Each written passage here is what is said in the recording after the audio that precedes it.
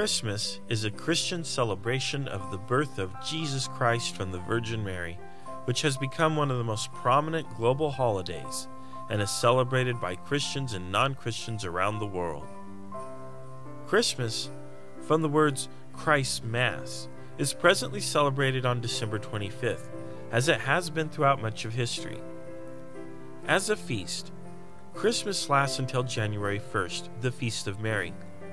During this time, merrymaking and feasting are appropriate. Christmas is commonly thought to end at the Feast of the Epiphany, 12 days after Christmas, but this is not entirely true.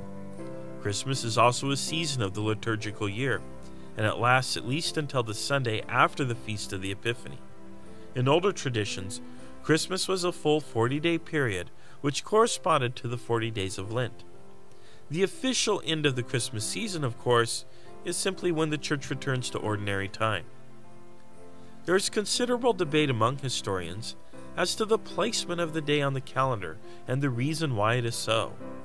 According to scholarly interpretation of the scripture, Jesus was likely born in the spring, or even more likely the fall, and not in December as commonly believed. However, the date of Christmas on December 25th was firmly fixed by the church during the time of the late Roman Empire.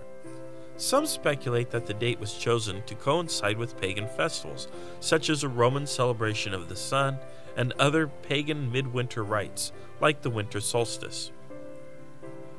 Other theories reference early Christian debates over when to fix the holiday.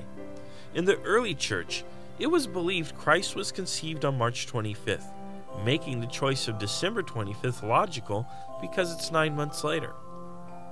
It should be noted that the early church used a different calendar than what is used today, and the earliest Christmas celebrations, which are on December 25th in the old calendar, would be on January 7th under today's Gregorian calendar.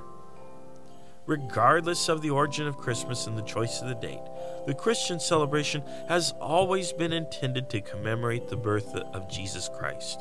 And this commemoration is far more important than the trivia surrounding the origin of the holiday. Christmas has been celebrated variously throughout history. It is universally considered a happy day that is greeted with much anticipation and revelry. The season of Advent precedes Christmas and has long been used as a time of purification, a sort of mini-Lent, during which Christians do penance and purify themselves before the arrival of Christ in the world. Christmas has not always been celebrated in the Western world. The Protestant Reformation, particularly the rise of Puritanism in England, led to temporary bans on the holiday, although the bans were generally unpopular.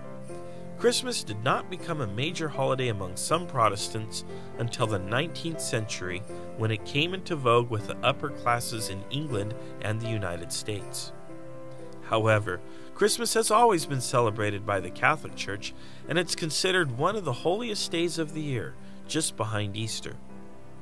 Today, Christmas has lost much of its meaning in our culture. This slide into secularism and commercialism actually began in the 19th century, as merchants promoted the idea of gift-giving as part of the holiday. Gift-giving is a major tradition around the world, although many still wait until the Feast of the Epiphany in January to exchange gifts, thus preserving the reverent intent of the holiday. Present-day Christmas celebrations include displays of lights and trees, parades, and the time is anticipated by retailers who rely on the seasonal sales to balance their books, or so it is widely claimed. Meanwhile, devout Christians commonly put up nativity scenes. A popular Catholic custom is to keep the baby Christ out of the display until Christmas Eve or after midnight Mass. Some families will place the three kings away from the nativity scene and allow the children to move the figures closer to the manger each night until the Feast of the Epiphany on January 6th, when their arrival is celebrated. Christmas customs and celebrations vary widely around the world. There are no rules in the Church governing these traditions other than keeping holy days of obligation and the rites and rituals which are to be performed. The wide variation is something itself to be celebrated, for it illustrates the rich diversity and the truly universal nature of the Catholic Church.